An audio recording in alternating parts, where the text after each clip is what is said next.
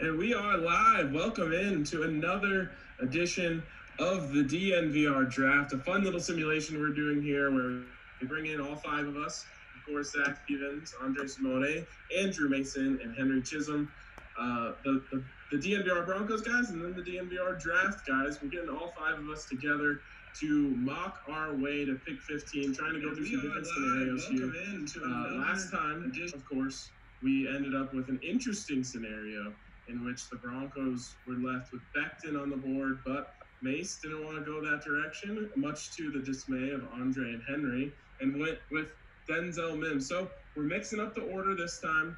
We're going to go again and switch up the order. And this time, Mace, who had the 15th pick last time, gets the first pick. So, Mace, you're on the board. Yep, the last shall be first. Shall the first be last? We'll see, but it's an easy pick. Bengals need a quarterback.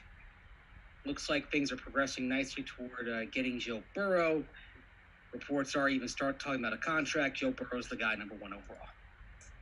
Yep, good pick, easy pick. And with the number 2 overall pick in the draft, this one is also a very easy pick, very straightforward. They're going with Tua Tagovailoa with the number 2 overall pick. Come on, just like Mace said with the Bengals, the Redskins need a quarterback. Don't fool yourself with Dwayne Haskins, and they get a great quarterback. And Tua, injury concerns, come on, don't worry about that. He's a great quarterback. Wow, I had my mouse just hovering over you pressing Chase Young, and I just clicked it. So now I messed up my board. I'm sorry for that, but easy pick.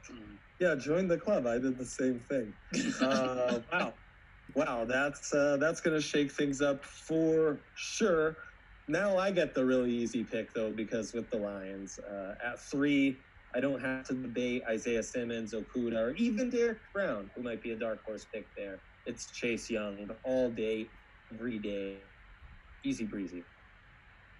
Right. Yeah. Well, now you put me in a tough spot with these Giants because I thought I was going to take whoever you left.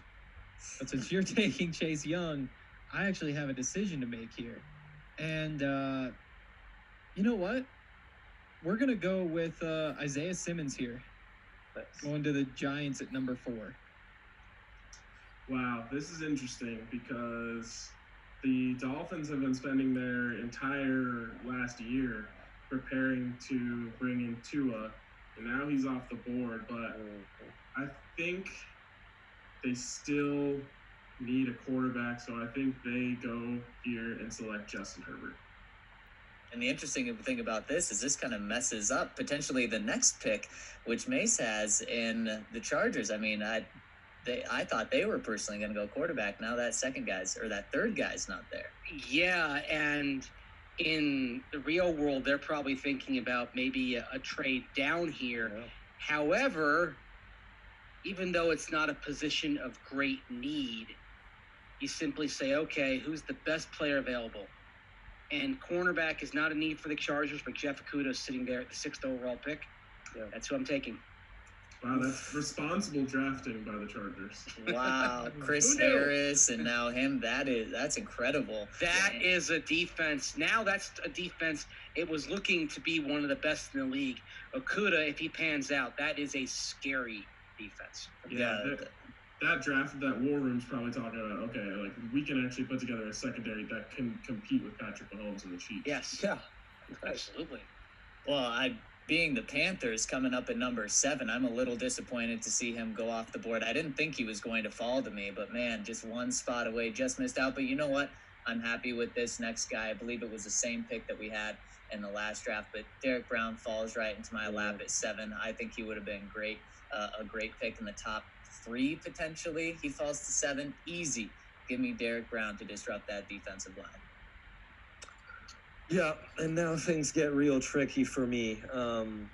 Where the 8th pick for the Cardinals is really intriguing is what happens at 4 with the Giants is going to dictate a lot of what they're going to do. Because I'm more and more convinced of what Mace told us on the draft pod just, 2 months ago, that we're all talking offense for the Cardinals, but really what they need to do is add more defense, where it's Chandler Jones and nothing else there. And they'd really like Derek Brown, but Zach and those Panthers, picked him up. And, the Giants don't pick up an offensive tackle. Had they done that, I would have had Simmons or Okuda or even Derek Brown drop to me. But now I'm staring at an offensive tackle, which I don't need. I'd be very intrigued to move down with the Broncos, but I need at least a second rounder. We're going to stay put and take Javon Kinlaw because there's a lot of upside to gamble on there. The Broncos were ready for your call. They're sitting by the phone. Now I've got the Jaguars now, and this is another weird one for them. I could see them going receiver for sure. I think that they could be tempted by any of these guys. But at the same time, when you have Leonard Fournette, I really do think they want to build in the trenches. I think that's what was missing when they tried to build around that defense in the past. They didn't quite get that running game up to what it needed to be. I think that they're going to go with Jedrick Wills here. And I think the reason is that you might be able to switch him to right tackle or left tackle depending on what happens with Cam Robinson. Man, I can't believe Wills has the first tackle off the board. But yeah, pretty fluid. Yeah. All right, that leaves me with the Browns here, and they're happy because their top tackle is still on the board. They take Andrew Thomas. Oh. I thought that was going to be worse. I mean, it could have been. Well, the Jets at number 11, they're ecstatic if this is how it's looking because they can go offensive tackle. They can go for any of the three receivers. And, boy, tough choice. But Jerry Jeudy is a wide receiver one who fits perfectly. The New York Jets, number 11 overall, Jerry Jeudy, wide receiver, University of Alabama. And while it started off so great for the Broncos, now they're starting to sweat a little bit. Yep. And boy, once that J came out of the Jets' mouth that it was Jerry Jeudy, the Oakland Raiders already had their card turned in. Easy. This is a classic Oakland Raiders pick right now. Give me the fastest guy on the board, and that is Henry Ruggs. Easy. John Gruden gets his speed. Yeah, tough moment for the Broncos, who are still going to get their pick of a great offensive tackle here because the 49ers do not need an offensive tackle. This is another spot where I would trade down with Denver if my main target, CeeDee Lamb, wasn't there. CeeDee Lamb to the 49ers in that offense should be rendered illegal because you can't have that tight end, Debo, that running game, that coaching staff, and give him CeeDee Lamb. That is unfair, fellas, but you let it happen, so I'll take advantage. Real quick, Andre, is CD your favorite receiver in this draft? Yes, he is. Is it even close? Yeah, it's a slim margin between Jeudy and Lamb. I think Lamb has higher upside. Judy's more NFL ready. Jeudy has a bit of a case of the drops and not as many spectacular catches as I'd like. That's where Lamb really excels. While Lamb is raw or less refined as a route runner, Jeudy is super refined, maybe the most refined route runner I've ever studied. So they're really kind of polar opposites. So you're really splitting hairs. It's the eye of the beholder. As I tell Hank on the draft pod, when we're in a tie, I give the win goes to the higher upside, and Lamb has the higher upside in my mind. Love it. All right. Next up is the Bucks at pick 14. They're going to go with Tristan Wirfs, which was not the plan at all. Was not the plan at all. But at the same time, when you look at it, what do they need if they're going for a tackle? The tackle that they need to get is one that's ready to go day one. They're all bought in now. I was gonna try to go receiver here, and I considered Justin Jefferson because he is more of that route runner type. Really wanted a Jeudy. I thought that a third receiver could be a bit of a hot take there because they already have the two, but they have a hole at third.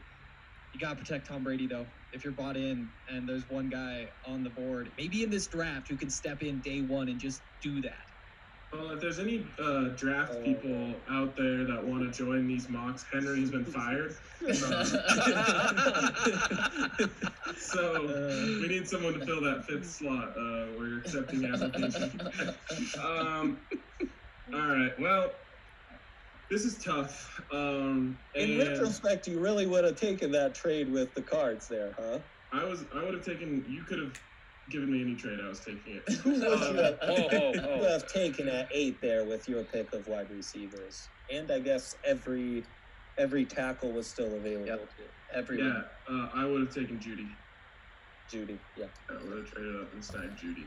All right. Well, I actually, ever since the conversation on Tuesday, I've come around a little bit more on this guy. I trust Andre. I opened my mind a little bit, watched a little more. I read the scouting report on the draft guide, which everyone should absolutely check out. So I think the Broncos actually end up being pretty happy here to select Mekhi Becton with the 15th pick. Woof. Yeah. Well, and according to Andre's draft guide, I mean, the Broncos just got the 9th best player in the draft. Got a top 10 player at 15 at a position of need. We're not talking that they reach for a safety or a corner or something here. I mean, got a top 10 player at a position of need. Got a player who's going to probably have a significant transition, and you're gambling on upside with Becton. I'm still concerned about the size, and my preference, honestly, is to get a tackle that's a little more ready to plug and play now than somebody who's raw and needs a little more refinement than, say, a Jedrick Wills or Wirfs or an Andrew Thomas. Of course, they're off the board, so it's the choice the Broncos have. But, yeah, I'm sorry. I know, Dre, you love him. If the Broncos get Becton, I'm not going to be happy. I'll just say this. Munchak with a guy like Alejandro Villanueva, who's 6'9", 320, so big boy, can't move, super seamlessly, isn't going to fit in any scheme, did a really nice job with that Steelers offense. So I think we have seen tackles that are outliers size-wise work out for this offensive line. Can we get 44 pounds off Becton then to get him in the Villanueva range? I think you could get 20 off of him. That's I can't get past asking a 360-plus pound player to play every down. That screams red flags to me. But he did do it in college in a high 33 starts. Yep. In the ACC under blistering heat. Well, he's in Louisville. Louisville might be our northernmost southern city. It's practically Indianapolis. It's funny because I looked at this and I thought, I was going to say something like, well, I'd probably trade down in this scenario. I actually wouldn't. I think that would be the actual move, even with the parameters that we've set here. Obviously, we can't trade out of the mock that we're doing and just have no pick at all. But I don't think I would trade back here because, to me, and again, it would depend on how the Broncos see Becton. But if they're closer to where Andre is, you're looking at that's the last player that you would consider to have elite upside, I think, on the board out there. So yeah, you could stock up a little bit, but you're looking at the guys left on the board here. It's McKinney and Delpit and Jefferson and Gladney and Fulton and even CJ Henderson, who I'm not the biggest fan of. So I don't think there's really any more elite upside guys on the board when you pick there. I think you still make that pick with all the confidence in the world in Mike Munchak. Yep. If you were to try to trade down there, who would you be targeting? Are you targeting that 23rd pick maybe? Like, where are you trying to get to, and who do you think could move up? I guess it just depends on who you want and where you think they'll be. And again, like I look at this, I mean, maybe you're saying, okay, we want Mims now, and so you're moving back really as far as you can probably. So that would be an option. Maybe it's Jefferson. Again, you move into the 20s, but you don't feel thrilled about that. Now, you might be thrilled with the second-round pick you got in and who's there at that time, and that's kind of what happened with the Broncos, I think, this last season is, well, they liked Noah Fant. I don't know if they were head over heels in love with Noah Fant, but they knew, okay, well, we like a lot of guys who we think are going to be there in the early second round, and obviously they were able to, have a coup in getting Dalton Reisner and Drew Lock. So for me, I want to get an elite player in the first round. So at least with Becton, you feel, okay, we got elite upside here. Now, if you do trade down, say, 10, 11 picks and pick up a round 2 pick, does cornerback come into play? Does a Jeff Gladney out TCU perhaps become somebody you think about in the mid-20s? I guess it's a steep drop off for me right after this pick. I remain convinced that in this defense, in this scheme, with the type of cap they've already invested, they don't need to invest another premium asset to again add to the secondary. But maybe I'm off. But at the same time, you got Callahan coming off the books after this year. Elsewhere in the secondary, Kareem Jackson is basically year to year at this point. Yeah. So while he would play right away, he'd easily be one of your top 3 cornerbacks. So he's going to, if you draft a corner in round 1, he's going to basically be a starter, even if he's not technically a starter, kind of like Bradley Roby. It just feels like a luxury that you don't have right now. You still have glaring holes on your team, and that's not a glaring hole. Yeah, it's not a glaring hole, but right now, your cornerback, you're looking at AJ Boye, and then you go Bryce Callahan, who's coming off the foot injury, who knows what else, and then Devontae Bosby is your number 3 right now. Yeah, it's interesting, and again, you know, one thing I think that we should mention, which we talked about on the draft today, is someone's going to do something stupid. And so it's probably not going to fall like this. All of these picks are very sound, logical picks that we made. Someone's going to do something stupid in the top 15, which will open up one more player, likely. And like we said on the podcast, one of us isn't going to be the one to do that, because if we do, it just makes us look stupid.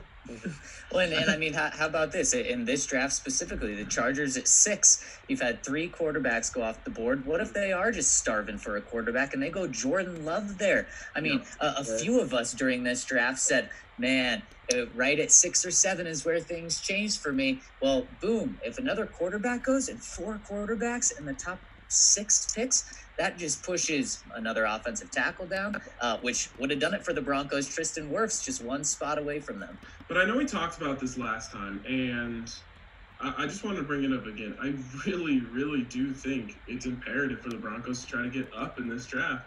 I mean, you look here, 1, 2, 3, 4, 5, 6 picks in a row. In front of them here are wide receiver or offensive tackle, and all those are realistic picks. All those teams need those positions. So if you're the Broncos, you've got to be looking at those 6 teams in front of you saying, man, we really only have to jump 2 of these or 3 of these to make sure that we have some sort of selection available. So, you know, that's 13 with the 49ers. Even if you just jump up to there, you just feel more comfortable saying, okay, well, we know there's not going to be 6 receivers and tackles that go in front of us now. Yeah. Right. Yeah, and the other thing is, you know, we're really splitting hairs on these offensive tackles. Becton could have easily gone at 9 instead of Wills. Wirfs could have gone at 10 instead of Andrew Thomas. And instead of Wirfs at 14, that's Thomas, and you're looking at Wills maybe. Which, again, doesn't get me super excited, but we're splitting hairs. Like, if you can play the board and let the guy that falls to you fall and say, hey, between the top 3 receivers and top 4 tackles, we are happy with whoever we got, or you move up and try to guarantee your guy. And that's why moving up to 8 is really intriguing, because that really allows you to guarantee the pick of whoever you want of the best non-quarterback offensive player, essentially. Yeah, and I think that should be item 1 on the list. Can we get to 8? If you can get to 8, do it. Send what you got to send and make sure that you get your pick. Now, it's just too bad that Shelby Harris has those damn long arms. Because that's really hurting right now. And those long arms don't pay a lot in free agency, we're finding out. Yes, and it's funny because someone brought this up today. It was just 1 year ago that the Raiders beat the Broncos in that last game and cost themselves Nick Bosa, and they ended up with Cleveland Farrell. So I guess it was a trade. Now we might be looking back, unless the Broncos trade up, saying, oh, well, they returned to the favor, and now the Raiders have rugs, and the Broncos have won. Just not Cleveland Farrell, please. Yes. Definitely not. All right, well, thank you to MSU Denver Online for sponsoring this segment. We really appreciate them. No better time than now to go to MSU Online, msudenver.edu/online and get yourself a nice education from the good folks over at MSU Denver. You got all that time on your hands. Why not get yourself a degree while you're at it? But that's going to wrap it up for episode 2 of the DNVR Draft. We'll catch you guys later.